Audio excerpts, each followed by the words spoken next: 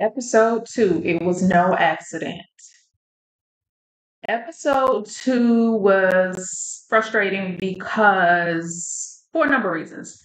Number one, the police were so dismissive of all of this evidence, whether it was circumstantial or just real evidence. They were so dismissive, and their go-to response was, "We don't deal in fantasy. We don't entertain conspiracy theories."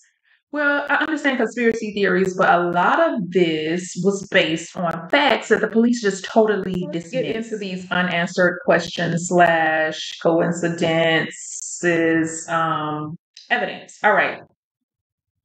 Sorry, it was so much in this episode that made you think or made you believe that this was no accident. And I'm of the opinion that it's no accident. There is only 4 episodes.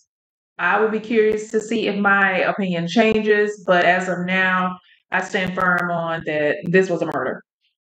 So the Mercedes was facing the wrong direction in the tunnel, right? There's white paint on this black Mercedes. Then there's the question of this white Fiat that a witness saw in the tunnel. We're going to come back to this white Fiat alcohol level of 20% for Mr. Henry Paul. Now, science and doctors say 20% this man would have been incapacitated. So at what point did he become so under the influence? Because we saw the footage of him in the hotel. He did not exhibit 20% blood alcohol level. How do you just explain that away? The police were so dismissive of that fact. I don't think they even answered the question about that discrepancy in this episode. It was all about, we follow protocol. We're not the only ones in the room. Basically, chain of command when it comes to evidence. But they did not explain how this man could have 20% blood alcohol level, considering visually he did not look impaired, and considering the fact also that 20% he would have been flat on his ass. MI6 spy that talked about a plan that he'd seen of an assassination taking place in a tunnel using bright light to distract or confuse the driver to cause an accident. This is an MI6 spy that revealed this paparazzi that owned a white Fiat that committed suicide, then burned himself up in the car. You can't make this up. So I cannot understand why someone could comfortably say, "Oh, it's just an accident, drunk driver. It's just an accident." It was no accident. And 85% of Brits believe that it was no accident. How do you just explain this stuff away? It blows my mind. So let's talk about this hunt for the white Fiat. Yes, they exhausted a lot of man hours looking for this Fiat, but I don't really think they were looking for this Fiat because they were presented with two people potentially owning a white Fiat that they totally dismissed. Who are those two people? Okay, so we have this security guy that matched the description from the eyewitness to a T. He's a security guy. He's brown skin, short hair. He has a dog, the dog that the eyewitness saw, right? Not only that, his white Fiat, he has since painted it red after the accident. After the accident, he painted his white Fiat red. Not only that, he had an alibi that could not be proven or disproven. Therefore, they said he's not our guy. He was not in this tunnel. Then we got the white Fiat that was discovered by Mohammed's security person who was investigating this accident. He found a white Fiat that belonged to the paparazzi that just so happened to be in St. Tropez when Diana and Dodie were vacationing.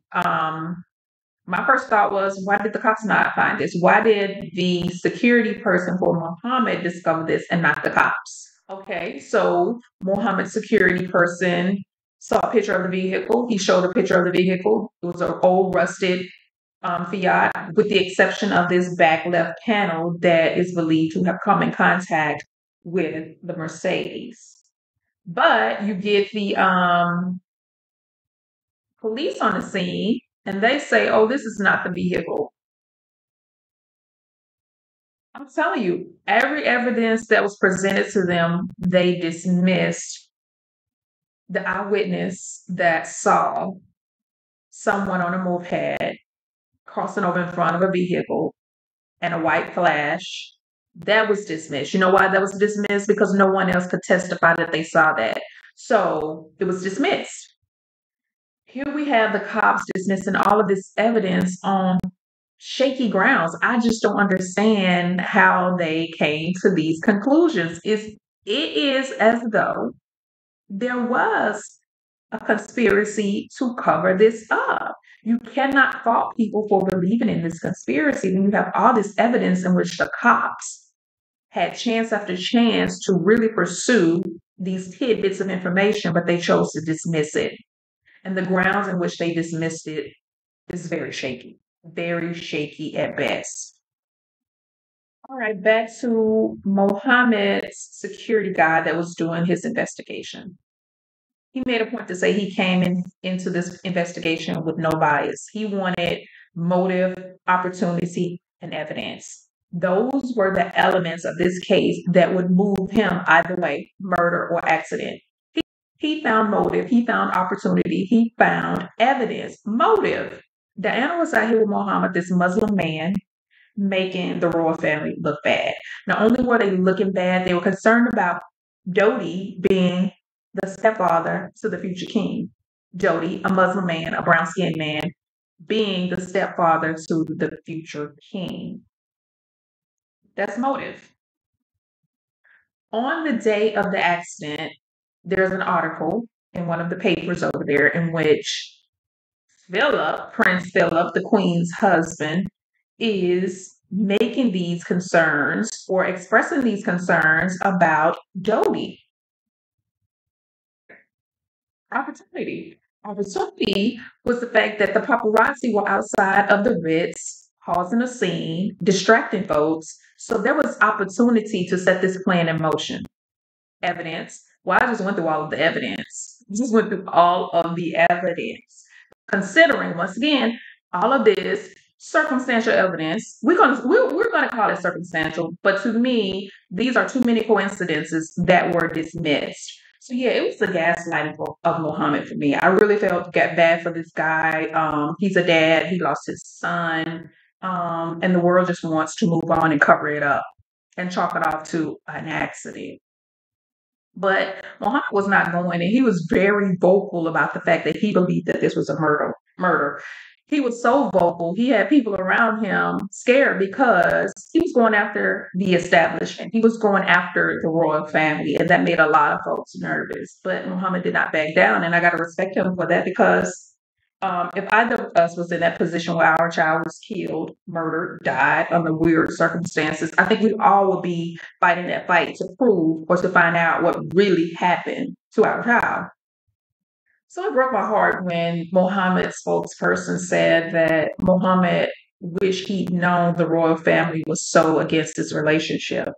So much so that he would have tried to get Dodi to end it because he had no idea that they had these concerns. They had these strong feelings against his son dating Diana.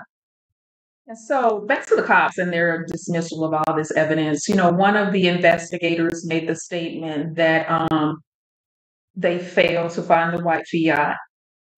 But at the end of the day, she felt like it was still the responsibility of the Mercedes.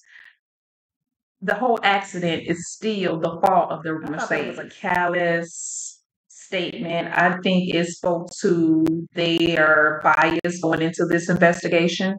I really believe that they chalked this up to an accident. But on top of that, my feeling is also compounded on the fact that I truly believe that there was a cover up. The French investigated for 2 years, only to conclude that this was an accident. And the whole while the French is investigating, you got a British government just completely silent. You got the people over there up in arms, really believing that this is a murder, and the British government is silent.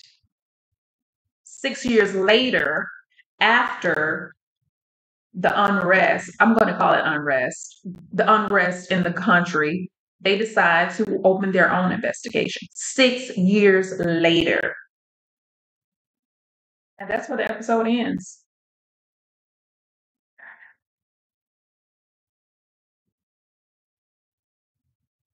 I don't know, y'all. I'm not a real big conspiracy theorist. I really am not.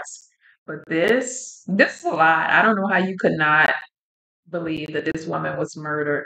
On top of the fact she predicted her murder and she predicted how it would go down in a car crash 10 months before she died in a car crash. So that's it for this episode. I will definitely be tuning into episode 3 and coming back with my thoughts. Like I said, I really thought that I would at least be on the fence as this documentary progresses, considering people say it was just an accident. I'm not on the fence. There's a lot of evidence out there that was not taken seriously, and that's sad. Anyway, I'm going to wrap this up. I will see you on the next video. I thank you for watching. See you later.